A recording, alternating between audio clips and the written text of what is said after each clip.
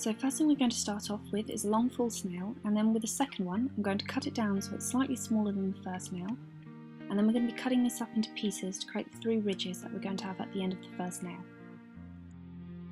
Once you've cut the 3 pieces, we're going to have to cut them down so that they're slightly smaller, otherwise they're not going to taper out into a thinner edge. So once you've done that, you want to take them and file the edges so that they're curved, and then with a little bit of super glue at the end of the nail, one by one, we're going to start applying them so that they start creating that kind of stairway effect. Now that they're all glued, I'm going to take a little bit of glue tack, and then on a nail stick I'm just going to stick down the nail, and with a grey nail paint I'm going to paint this all over the nail,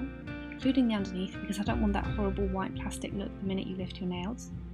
So covering the edges as far into the nail as possible.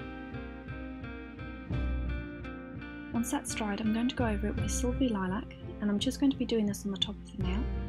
And as pretty as this colour is, we can't let it look that shiny if it's meant to be Sloth, so I'm going to be using a matte nail varnish over it. For the eyes I'm going to be using 2 dots of clear nail varnish to stick down the black rhinestones.